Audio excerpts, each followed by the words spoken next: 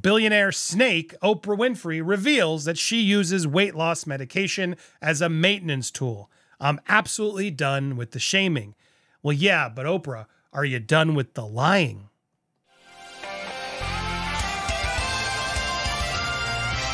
Welcome to Popcorn Planet. I am Andy Signor. Now, let me say this positively about Oprah. We should leave her alone for her looks. I don't care what she weighs. I don't want to know about her diet. That's none of my business. That's not why we should be attacking Oprah. It's below the belt. It's not nice. It's disrespectful. No.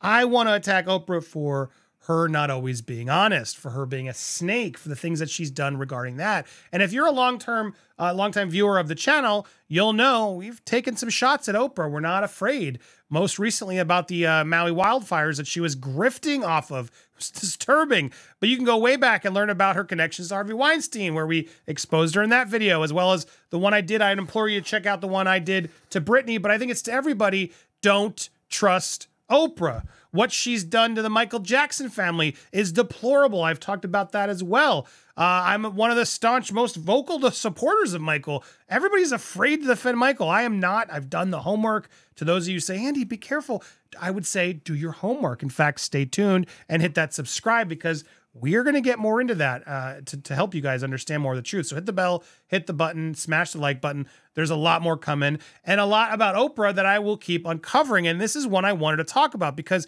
she's out there doing all this positive press. And look, again, I don't care her dieting. I care when she lies, when she's not being genuine and honest. That's when I care. When she completely threw out that Leaving Neverland documentary she supported, which was full of lies and nonsense, after already being such a supporter of Michael's family. Anyway, I digress. Now she's out there saying she does use weight loss medication. It's a maintenance tool, and I'm absolutely done with the shaming. The fact that there's a medically approved prescription for managing weight and staying healthier in my lifetime feels like a relief, like redemption, like a gift. That this billionaire finally has doctors that could give her stuff. It was public sport to make fun of me for 25 years. In this week's cover story, I've been blamed and shamed and blamed and shamed. And she talks about all these hurtful moments of how she was called lumpy, dumpy. And look, none of that is right. Didn't feel like I felt sad. I felt hurt. I swallowed the shame. I accepted that it was my fault. Look, she's looking great. Good for her. She turns 70 next week. Again, looks fantastic for 69 turning 70. But she's optimistic. She now has a better handle on how to maintain her health. And she's sharing all this. Now, again, she talks about her weight fluctuations and all this stuff, yada, yada. But the biggest reveal was that she finally admitted that, she's using these medications. But it's important to just talk about how she's revealing this. I eat my last meal at 4 o'clock, drink a gallon of water a day, and use the Weight Watchers principles of counting points. Now, Weight Watchers is a huge sponsor of hers. I think a partner, she gets paid by Weight Watchers. So you got to keep that in mind. I had an awareness of weight loss medications, but I felt I had to prove I had the willpower to do it. I now no longer feel that way. She adds, I was actually recommending it to people long before I was on it myself, telling people to use these medications. Turning point was in a pharmaceutical aides herself, where she taped a panel and she talked about, I had the biggest aha with many people in that audience.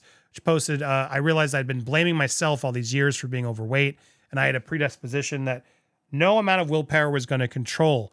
Obesity is a disease. It's not about willpower. It's about the brain. And she says now she's released her own shame about it, consulted a doctor who went on to prescribe a weight loss medication. I now use it as I feel I need it as a tool to manage not yo-yoing. She's not going to name a specific drug, of course, because she's not getting paid yet, and that would be dangerous if it's bad.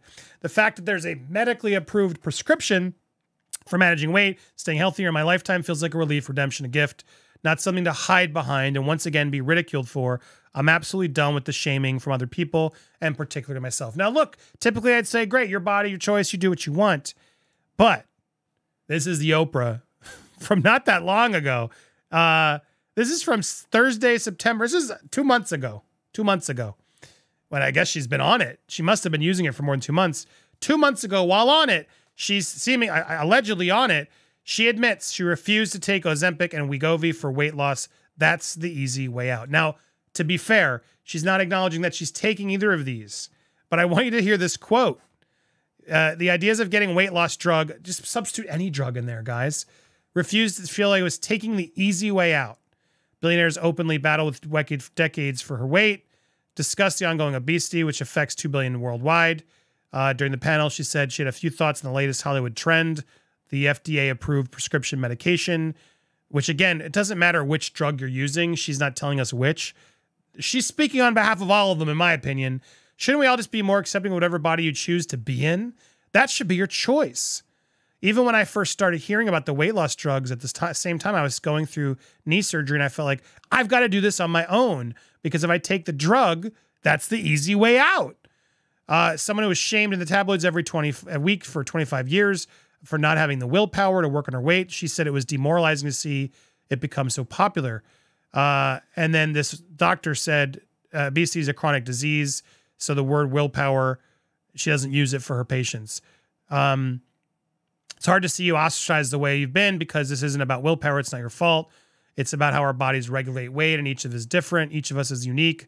It's not one superior to the other. Look, here's what the doctor's doing to try and justify. This is months ago, but what's weird is Oprah does this a lot. She connects to some doctor that tells her what she wants to hear, that she can then monetize and usually bring her on the show or help be a part of her plan, and she makes it part of the thing. And that's where I'm bothered here, because as she's explaining this, basically saying it's an easy way out, she hasn't done it, which to me proves she's hypocritical.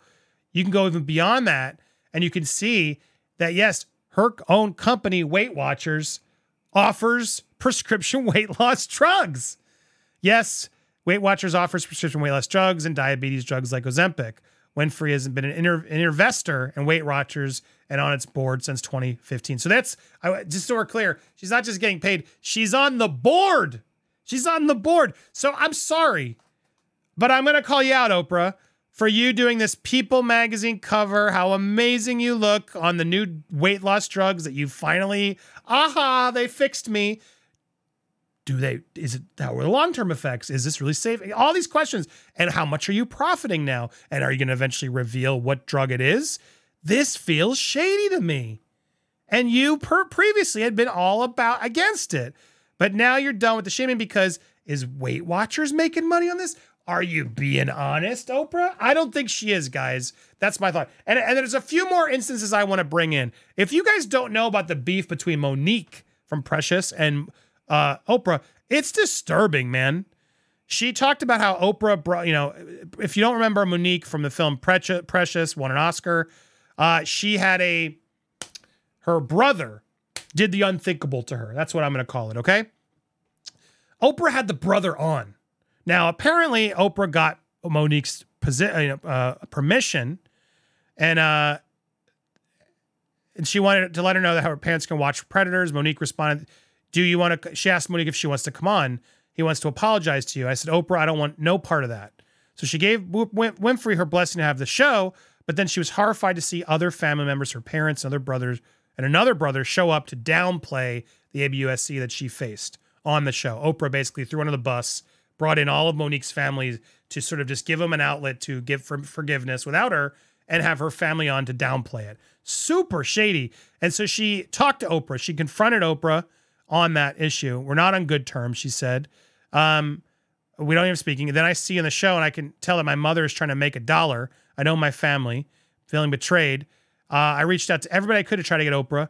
Nothing, just went dead. And then during an Oscar party at Alfre Woodard's home, Monique confronted Oprah. She took a seat next to her on the sofa. We're going to have a talk, right?